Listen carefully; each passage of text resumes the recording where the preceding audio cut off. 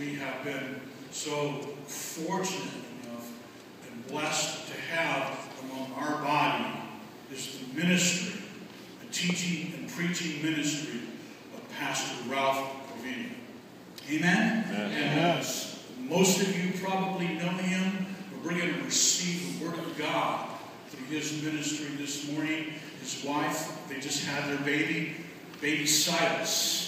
Do you have a Paul? Is it your son's name, Paul, or you're working on that? You have Silas already, right? I want you to get a Paul and Paul and Silas.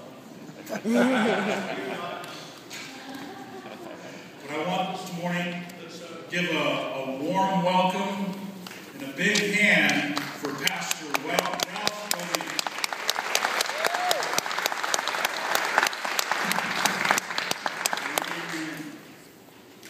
Always a privilege and honor to stand before my church family here at Living Hope. So, hey, family, get over it. Let's pray. Father, in Jesus' name, we just bless you and worship you. Lord, thank you for meeting us in worship. We pray, God, that your Spirit continues to move, Lord God, as we get into your word. Father, above anything it is that I've meditated on, penned, Lord God, or pursued, I pray, God, that I minister as the oracles of God, that I am literally speaking, God, the very beats of your heart this morning, Lord God, to these people, Lord, that you loved enough to die for. So, Father, I ask, Lord God, that you just be with us here as we get into your word.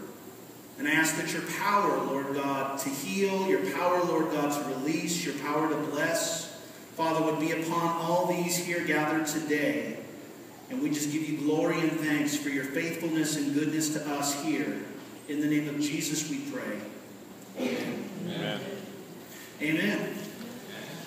So I actually had it on my heart to advance a discussion for what it is to put your past behind you. It's where it belongs. Amen? Amen. At least hopefully it does. And if you would, go to Philippians chapter 3. We're going to be looking at verses 12 through 14. Some great verses that Paul had written. And it reminds us of something that I think some of us too often forget. So you have a neighbor, if you have your Bible, hopefully you're looking in, or if you have a neighbor sitting next to you that has a Bible that'll let you look on. If they won't let you look on, take it from them. It's not doing them any good anyway. Goes on to read, it says, "Not that I have already attained or am already perfected, but I press on, that I may lay hold of that for which Christ Jesus has also laid hold of me. Brethren, I do not count myself to have apprehended, but one thing I do, forgetting those things which are behind, and reaching forward to those things which are ahead. I press toward the goal for the prize of the upward call of God in Christ Jesus."